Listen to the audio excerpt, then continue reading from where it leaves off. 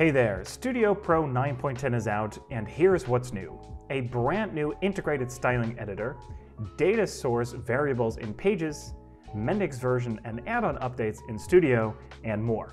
Let's get started with the integrated styling editor. Customizing the styling of your app's interface can now be done with the new integrated styling editor. Like with JavaScript actions, we use the Monaco editor that is also used in Visual Studio Code to do your custom styling.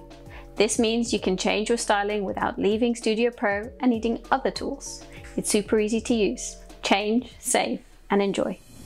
Good news for everyone with nested data widgets on their pages.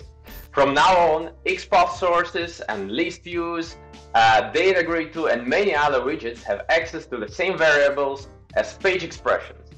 The XPath constraint can return to objects of all surrounding data widgets and to their attributes. This makes creating XPath constraints easier, more powerful, and introduces the need for microflow and nanoflow sources. Happy nesting! The updated Tooltip widget now lets you provide contextual help, assistance in form fields, explain complex features, improving the user experience, and much more. We improved the configuration options, added lots of design options, and made it easier to use in different scenarios. Use this widget to take your UX from good to great. Mendix Studio will now let you know when there is a new version available of Mendix and any Mendix add-ons. Look for the green notification icon in the bottom left of the screen. The new Mendix version and add-on settings screen shows a list of add-ons that are being used in your app.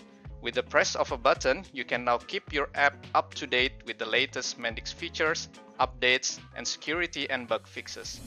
We've upgraded the Performance Bot with 4 new best practices.